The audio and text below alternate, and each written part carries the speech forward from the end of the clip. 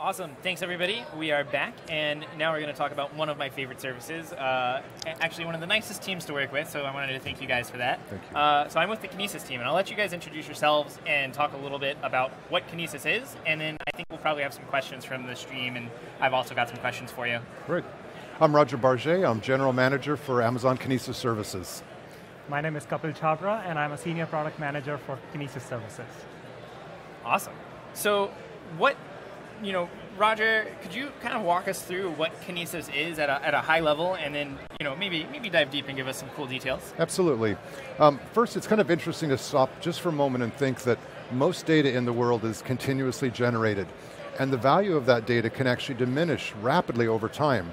So it's in our customers' best interest to try to be able to extract meaningful value and insights that are perishable out of that data as fast as they can. And Kinesis is a family of services. It consists of 4 services today that allow our customers to collect their streaming data, capture it, process it, and load it into other destinations. I'll say a little bit about our services. We have 4 today. Kinesis Data Streams allows our customers to capture massive amounts of streaming data coming off of devices, off of applications and servers, so they can then process it with maybe EC2 and use our Kinesis client library. They can process it with Lambda, and we have connectors to other partner services to allow them to process their data. Kinesis Firehose can actually read from a Kinesis stream, or it has its own API in which you can put your streaming data, and then you simply choose a destination in which you want that data to appear. And within minutes, it will actually, your streaming data will appear in these destinations and be continuously loaded. And you can actually use Lambda to transfer the data as it's streaming, so you can clean it, format it prior to putting it into a destination. Our third service is Kinesis Data Analytics, and it allows you to connect to a Kinesis data stream or a Kinesis data firehose and process your data in real time using SQL, and it's completely serverless, so it auto scales as your incoming stream scales. And then finally, fourth, and you're going to hear a little bit more about it later from my colleague Adi, is Kinesis Video Streams, which allows you to capture video and process video data in real time. Wow, really, really cool. So Kinesis has this concept of shards at its core, Yes. and that's kind of, when you're talking about a Kinesis stream, that's like your fundamental unit of scale. Yes. And what exactly does a single shard give you? How does that work? Like, how do I get data in there? Do I use an SDK, or are there other tools? Absolutely. We have agents to put data into a Kinesis stream.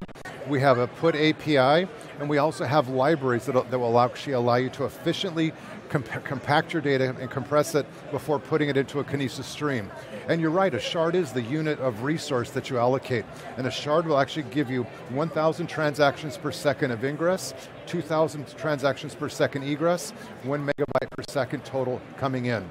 And what's cool about it is that when you put data into a Kinesis stream, you give it a partition key, and that partition key will route it to the same shard. So even though you may have devices around the world that are putting data into Kinesis, if they use that same partition key, that data can be collected and processed in that same shard. So it's a map-reduced like architecture under the covers. That's really powerful. And then there are also sequence numbers too, so you can go, I want to read from trim horizon, or I want to read from latest and things like that. So when I have a Lambda function, for instance, I can say, hey, let me grab all of this from the last time I saw it, or let me grab all of this starting from this sequence. Yes, and we even last year added the ability for a customer to select a point in time in their stream and read forward from that as well. So cool. The cool processing that you can do with that, it's very flexible in how you can process data in your stream.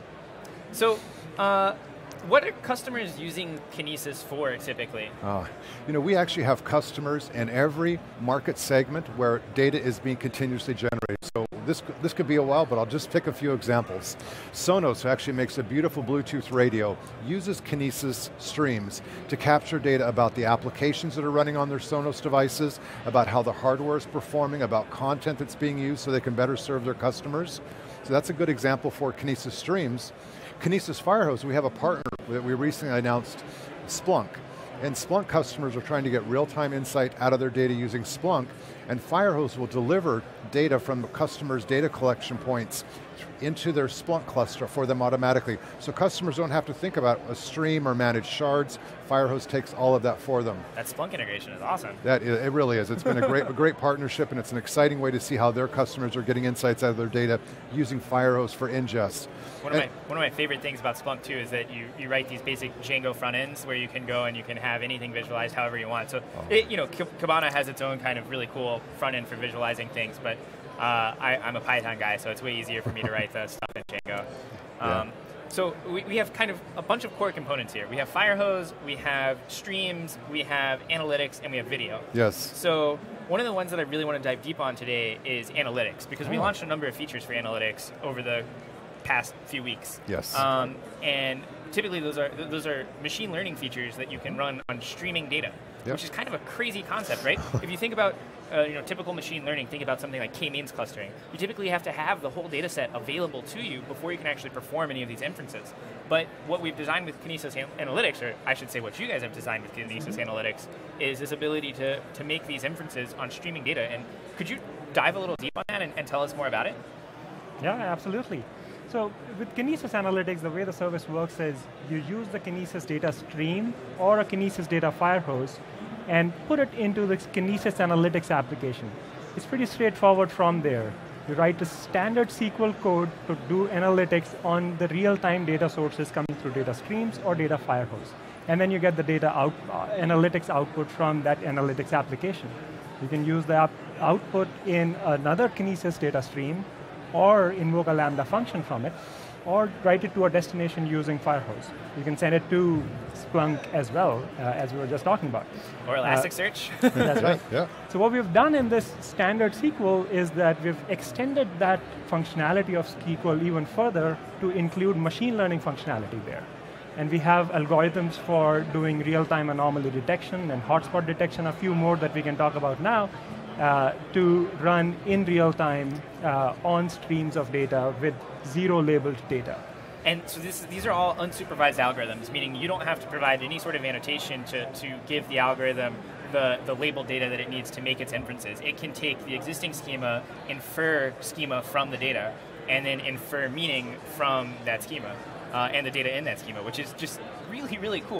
They're underlying algorithms that have been talking about streaming data for a long time. Like there's dbScan and other kind of cool concepts like that. Mm-hmm. But I've never really seen it in production before. I mean, I had the chance to play with this just the other day, and I basically took a bunch of taxi data from the New York Limousine and Taxi Commission, and this is a real popular public data set. It has latitude and longitude, and I was able to take the pickup and drop-off time, and I was able to identify hotspots, and I just took that entire file, streamed it into Kinesis with my Python SDK.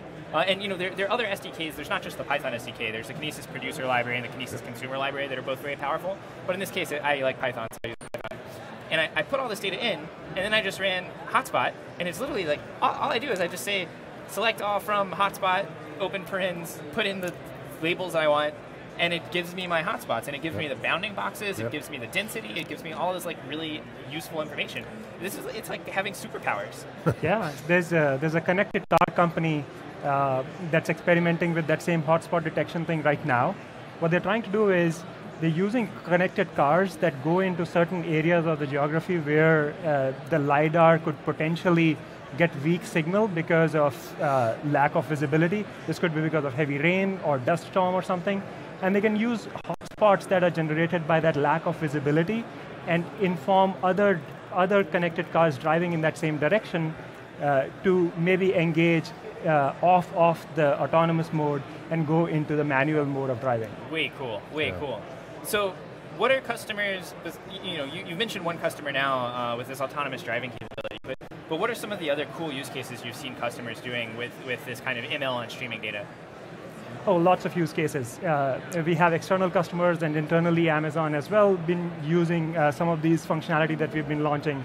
So one of the things that I can talk about is a healthcare partner that we have with Kinesis. What they're doing is they're putting a lot of operational data from their infrastructure into Kinesis, and they're running anomaly detection on top of it. Mm-hmm. they identify if there's any operational issue in the instances that they manage for their customers. And at the same time, if there is anything that they identify, they use the functionality that we have with anomaly detection with explanation to identify where the actual problem is and start to do root cause analysis in real time. So, I guess a common point of confusion might be, do I need to be a machine learning expert to take advantage of this? Do I need to be a data scientist to use this? No. This is one of the areas where we looked at our customers and what they were interested in doing and what they wanted to do, and they really just wanted insights out of the data. So we actually took this problem back to our science team, and they invented and simplified on behalf of the customer.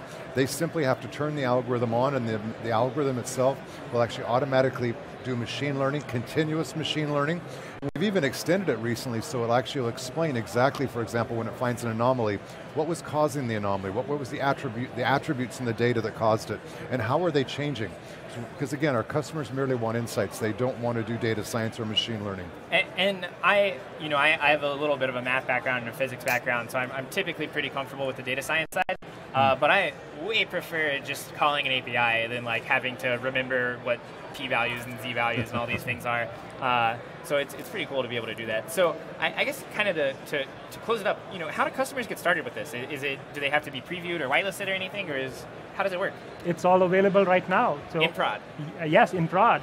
All you guys need to do is go to aws.amazon.com/kinesis/analytics, and you'll have all the information that you need to get started right there. There are blog posts, there is enough documentation and SQL template sample code that you can use to simply get started really quickly. I'm definitely going to be playing around with this a little bit more. At Amazon, we have this concept of leadership principles, and one of the ones that you mentioned is invent and simplify, and these are public. You can go and look them up. You can go to amazon.com/leadership-principles. And I want to say, I've worked with a lot of different teams at Amazon, and you guys are kind of playing leadership principle bingo here. You're getting every single one. So I just wanted to say thanks so much for working so hard on behalf of our customers. Absolutely. All right. Thank you very much. Thank you guys for coming on. Have a good night.